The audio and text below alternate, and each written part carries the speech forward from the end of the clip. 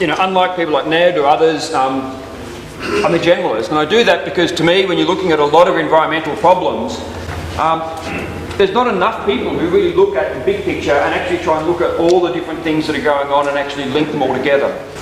So over the last several years, I've moved away from doing really detailed sort of research on one particular site and try to look at what's happening all together, right across an industry, whether it's gold mining, uranium mining, coal, but also look at some of the impacts on things such as groundwater, surface water and things like that. So there's some things there where I'll certainly overlap a bit with sort of information that Tor was going through and Ned, but I really want to try and keep it on these high level questions and these really, I suppose, that sort of approach. So now the first thing, I often start a lot of my presentations with cartoons, but because I think cartoonists have a great sense of reality. And I think one of the big issues for me that I think is still lacking in the whole debate about coal mining, CSG, is really, well, if we're actually about getting energy, then we don't need to look below the ground. We should be looking upwards. I think for me, when you're looking at truly sustainable energy options and the context around climate change, I think we should be doing things like baseload solar thermal plants, wind, energy efficiency, and a whole bunch of things which actually meet the needs we have with greenhouse gas emissions and climate change and so on. So I think cartoonists, and this is a very old cartoon, but it's again, how you frame the questions and actually asking the right questions I think can be really, really important. So I'll talk a bit about coal seam gas and so on, and sort of follow on from Paul's work and presentation. I'll talk a bit about some of the common environmental concerns. I don't necessarily have the same ideas or as say some people do, but I'll try and talk through some of those. I'll focus a bit on the groundwater because I think to me that's one of the biggest long-term issues that that we need to understand a lot better. And as a Melburnian, spending most of my life in Melbourne, we Melburnians, we don't understand groundwater, or we don't understand the value of groundwater. And it's people here in Buckalden, it's in Longreach, it's in Birdsville, Alice Springs even, where people live on groundwater. The communities and the springs and a lot of the environmental values simply wouldn't be there if it wasn't for groundwater. So for me, I think one of the messages I've always sort of learnt whenever I've travelled around is just how valuable that groundwater is and why we need to be very careful about the long-term decisions and manage of that. So one of the problems I've found in looking at coal seam gas over the last several years is, although there is a lot of work being done, there hasn't been a good enough independent regulation. There are some CSG projects that don't even monitor groundwater, and yet they still turn around and say there's no impact. All right, now if I tried to do that in a scientific paper where I said, look, there's no impact, but by the way, there's no data to prove that, I'd get laughed at. So to me, I think there's the research and a lot of the regulation has been a really key problem, and I think that's where some of the debate's up to. I'll go through this pretty quickly, but you can talk about coal seam gas or natural gas, and really the phrase coal seam gas is to distinguish it that we're getting the methane, the gas out of a coal as opposed to, say, an oil and gas reservoir. So we could say it's natural gas or things like that, but really we're talking about methane. And historically in coal mining, of course, it was a hassle, it was a problem. Still is, and so there are some coal mines now that go to great effort to actually drain the coal of methane first before they actually go in and do, say, underground mining. And it used to be just vented out to the air. These days, of course, it's a resource that we can capture. Right, so for some sites, in say the Hunter Valley and elsewhere, they'll actually extract the gas before, say, an underground mine goes through. So relatively straightforward. Now, I'm actually glad, I was worried that Tor might have a slide in here like this. I'm glad that Tor doesn't. But if we look at the conventional on the right-hand side, and often because of the high pressure involved in an oil and gas reservoir, methane, once you sort of drill into that, it can be released much more readily, I guess, and then the amount of water gradually grows over time. And then there's a balance economically between how much water you extract and how much gas you extract. So that might be the picture that applies to sort of sites like Moomba and so on. But typically, sort of Ned was explaining as well, we're dealing with things that I often like to use the bag of marbles approach, because if you can imagine a bag of marbles, the water and the gas is basically in the gaps in between all of those marbles. So which is the same when we're talking about the Great Artesian Basin and the sandstones or the sedimentary layers that we call aquifers and we extract groundwater from. That's often that image on your right there.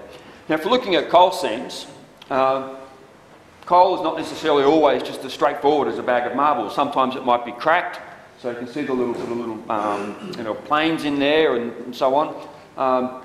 Often it's sort of quite compressed. So, and as sort of Tor was saying, we've got to actually release a lot of water first before we can actually get that methane to start flowing more freely.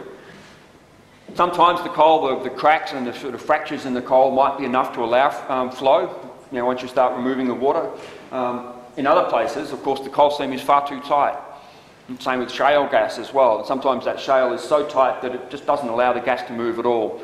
And so, which is why you do the hydraulic fracturing to create those cracks and then allow the flow. So typically, that might be a sort of graph where initially you don't get much methane, and as you remove a lot of the water pressure reduces, and so then the methane can start to flow. Now these are just some photos from the Gladstone LNG or CSG project, and just to give a sense. And I think one of the things that I think has certainly surprised landholders that I've talked to and communities I've visited is that, and I think the industry is sort of starting to realise that a lot of the work that goes on, that normally historically for a coal mine you'd drill some bores, you'd then do an environmental assessment, get your approvals, and then all the large scale stuff would start.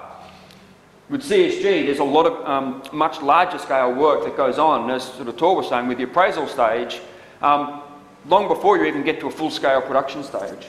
And so that, I think, has been one of the key weaknesses in the way that we've done some of the regulation, is that most of the public consultation and the decisions about large-scale activity, well, we're already doing a fair bit of that at the appraisal stage. So that's a key challenge with the way we, I suppose, do environmental regulation and so on.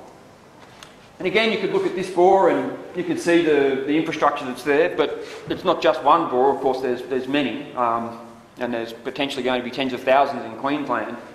And it's all the other infrastructure that attaches to this. And one of the key problems that people like Ned and myself and others have is that's the easy stuff. We can see that on the surface. The really big questions around groundwater are all below the surface. And when I've been teaching groundwater now at Monash for several years, one of the sort of the messages I'm constantly trying to get students to understand is you're taking one point in space. So you've got one bore here, and then you've got to extrapolate that over maybe 20 kilometres or more. You're also taking samples in time. So you've then got to sort of look at how those, how the groundwater is going to be behaving over time. And so then try and predict what's going to happen into the future. And so when you're looking at groundwater behaviour, we've got to take points in space, points in time, and then try and predict what's going to happen over a much larger scale, a much larger area, and often over time scales of decades or more. And so even though you can look at some of these things and some people say, oh yeah, but it's a really small footprint, but what's going on underground is actually a much bigger footprint. And that's the challenge that we've got, is to understand what that footprint is. Now if we look at these are sort of I suppose the most common environmental concerns around CSG, ignoring this debate about energy in the first place. But I think there is a real debate about whether there is compatibility between farming and CSG. It might be possible, and it's certainly, some farmers are happy with it and there's some aren't. But one of the other issues is surface water impacts as well. There's photos up on good old things like Facebook which show floods going right through some of the drilling sites and so on as well for CSG. And I know from talking to the landholders that have taken those photos that they were told not to drill in the floodplain, and the company said, oh, well, it'll be fine, trust us, and of course then a flood comes through. Whether there's what we might call toxics or other things in the water, there's salts, there's sometimes natural things like, say, the benzene or toluene and others that can be extracted from the coal with the water as well. So all of these things we've got to actually make sure we're monitoring and we're assessing very well. When we're talking about groundwater, one of the other things which we can't forget about, of course, is not just where groundwater is, like how much and the quantity of that groundwater and the pressures involved. We also need to be worried about the water quality as well. Right? So, and I think when you look at a lot of the information that's out there, it's at the moment people have focused a lot on, say, water levels and the amount of groundwater, but hasn't been as much work done on the quality side of things yet. So, now I think when I've looked at the industry and I've looked at some of the environmental impact statements that have been done for some of the projects, I think there's still a large weakness in the amount of data that underpins a lot of the claims that are made. So I think, to me, that's a real problem. So when I'm making a prediction about groundwater impacts from a particular mining project or something that I know could last for 50 years or more, I would like to have a good bunch of data to underpin that. And it is being done. One of the sites in New South Wales that doesn't even monitor groundwater is now having to do that. So, whereas in Queensland there is a fair bit of monitoring that's done, but it hasn't really been put into the public realm. So we'll come back to that point. I just thought I'd use this, and there's a lot of talk about how much water's involved and so on. We can see the sort of the brown line in there that's got the sort of the petajoules on there, sort of Tor was saying. So there has been a good strong growth in the amount of coal seam gas that's being extracted in Queensland. We can also see the blue line there, which is the amount of water that's extracted as well.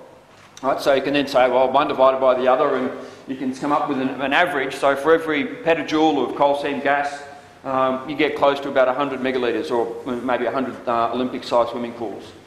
So, and that number will go up and down based on our previous graph, because it depends on how old a bore is or how new it is, and so on. But if we look at the blue line and the brown line there, at the moment, of course, they're about to grow very, very rapidly. So the volumes of water will become much larger into the future.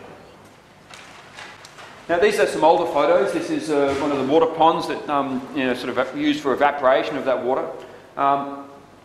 And of course, some of the early concerns with these sites have now led to the system now where CSG projects have to treat that water instead of actually evaporating it.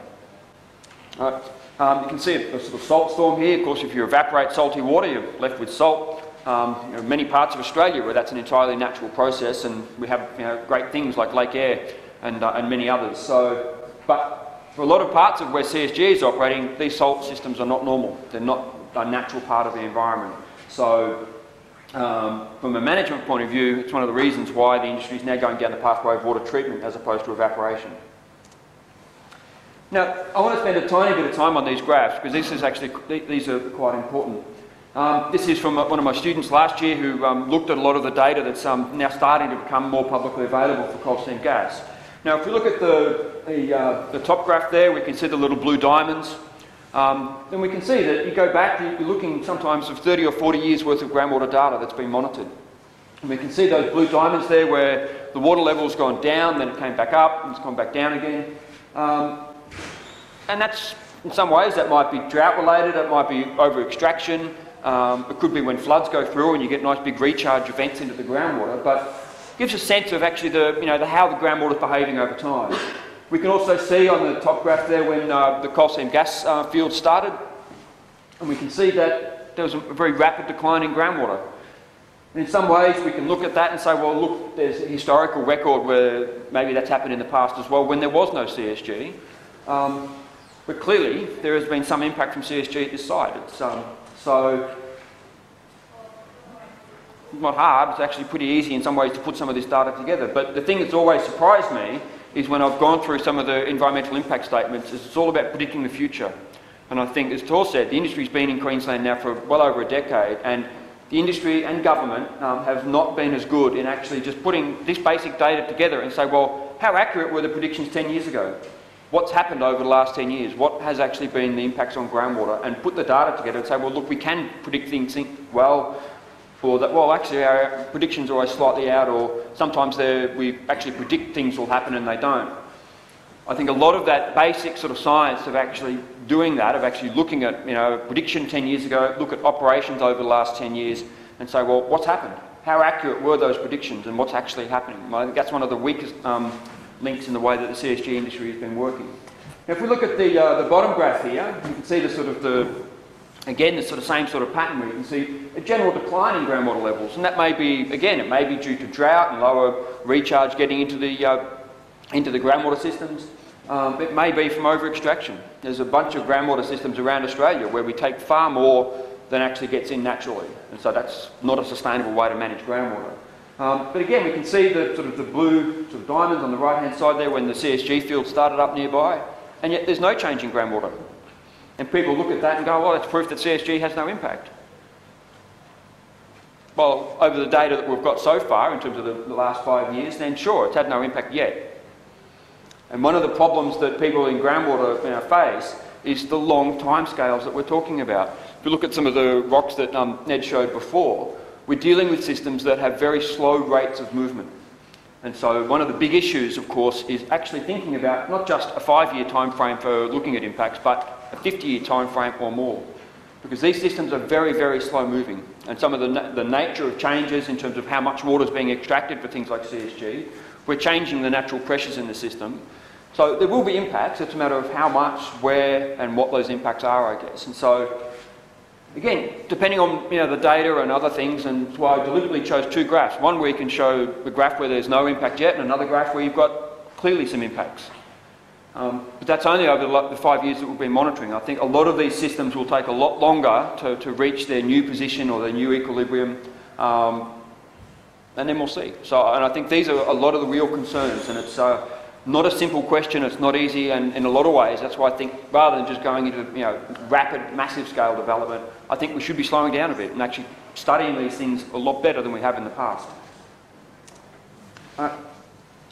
As I mentioned, when we're looking at projects like coal seam gas, they are complex, they are inherently difficult things to try and to assess. It requires a lot of work, a lot of drilling, regular sampling and monitoring. And historically, we haven't really been doing that very well. And as much of that is a problem with the regulators and government agencies as it is by the industry. And certainly when I was pointing out to the Community Consultative Committee in Brogue in the Hunter Valley a couple of years ago that there's the Camden coal seam gas project, which is an AGL one, they weren't even monitoring groundwater. And AGL said, oh, but we're meeting all of our statutory obligations. Well, sure. But you're making claims about no impacts on groundwater when you don't even have any monitoring boards. You don't even have any basic data to underpin that claim. And even if the regulators don't force you to do it, they'll actually just go out and do it. If the community's asking these important questions, and they are important questions, then we need to get basic data to prove that. And I think, to me, when I look at a lot of things, it's I don't believe in this mantra that whether it's the financial industry or a whole bunch of other areas where if there's no data, there's no problem. I think, to me, when I look at the heart of whether it's sustainable groundwater management, resource management, farming or other things, give me good data to prove there's no problem. And I think that should be the mantra which we really use. And it's and I think the regulators and certainly a whole bunch of different areas of the mining industry are still learning about that. So we've already mentioned that we're changing pressures, so sometimes that can actually change where water flows. If you introduce hydraulic fracturing and the cracks get through the aquatards, then that can actually induce flow where there was none before. Right. One of the things that has already been touched on as well is generally a lot of the produced water that comes along with coal seam gas is generally salty, often has other things in it as well, whether it be heavy metals or organics like the so-called BTEX chemicals, the benzene, toluene and others. And that's got to be managed. So we can see examples, especially in America, the famous gaslands type stuff where you can get concentrations of methane build up in groundwater, and that can be quite dangerous. As I mentioned, people out here are very dependent on groundwater, whether it's the GAB, whether it's in other parts of Australia, in Alice Springs, it's the Mereenie sandstone. So a lot of communities are very sensitive to actually what might happen with their groundwater, and that's a fair thing. Now, one of the things that the Duke University actually went and looked at a lot of these bores, and sort of said, well, if we're getting these claims that are being shown in gaslands where you've got people who can light a flame to their drinking water tap, what's the evidence? Get the data. So they did, they published it about a year ago now, I think it was. And industry here has always said, oh, but that's shale, it's not coal seam. It's like, well, still the same basic issues. So, and what they did is they looked at areas around sort of Pennsylvania and upstate New York. And what they're able to show is that the closer you are to a shale gas bore, generally there's a higher chance you've got of higher concentrations of methane than existed prior to, say, any of the shale gas operations. And they're able to show also, and they're about a kilometre down, 1.5 kilometres down in terms of where the Marcellus shale is. But they're able to show very clearly that the methane that's in some of these groundwater bores that people use for their drinking water is clearly methane that's coming from the Marcellus shale. Now, this paper only showed actually that the methane was from the Marcellus shale. It didn't actually answer the question of how it got there. And I think Ned was saying last night that it's probably leaking bores or poorly constructed bores. But that's significant. You know, maybe the standards in America aren't as good as the way we do it here. You know, I think that's an open question. But clearly they're able to show, if we look at, this is just a cross-section, you can see the sort of little grey thing down the bottom there. That's the Marcellus Shale. That's what the BHP Billiton have just paid $16 billion to buy one of the big operators there. And you can see the sort of, we've got the Catskill Formation on the right-hand side there, where people have got shallow groundwater bores. And somehow we're getting gas from the deep sort of Marcellus Shale up into these shallow groundwater bores. So when you're looking at it in terms of the actual, as a function of distance, we can see the sort of methane concentrations. We can see typically that, for most sites they're pretty low, but if you're pretty close to a shale gas bore, you can see that sometimes methane concentrations go up extremely high.